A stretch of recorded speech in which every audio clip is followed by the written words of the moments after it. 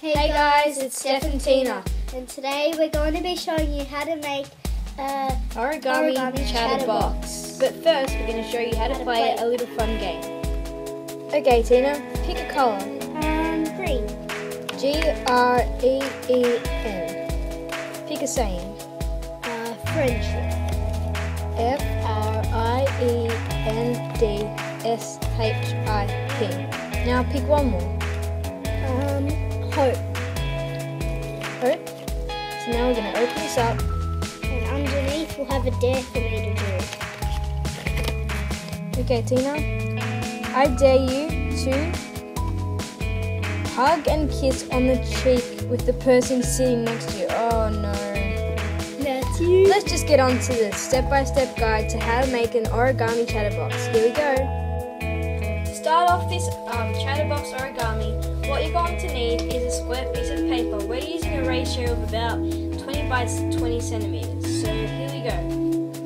Step 1. Fold your sheet of paper in half diagonally, like so, and make a X. Now do the same thing, well, open it back up, and then do the same thing in the opposite direction. Step 2. You should see an X across your paper. Now get one of the corners and bring that into the middle and crease it. And Do the same with all 4 corners. Now there should be an even smaller square with 4 triangles leading into the middle. Now you're going to have to flip that over, so you have a cross. And now do the same thing as we did in the last step, with just smaller parts. So fold the corners into the middle. Step 4. Fold your square in half when the triangles are inside it. Now fold it in half again, like so. Step 5.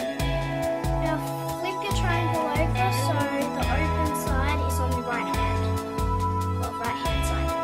And now in the middle of the first triangle you should see a little slit that you can slide your thumb in and push the top down, so you'll have a square and a triangle next to it. Now flip that over and do the same thing on the opposite side. So flip it over and you'll have a square. Now you should have a figure looking like this.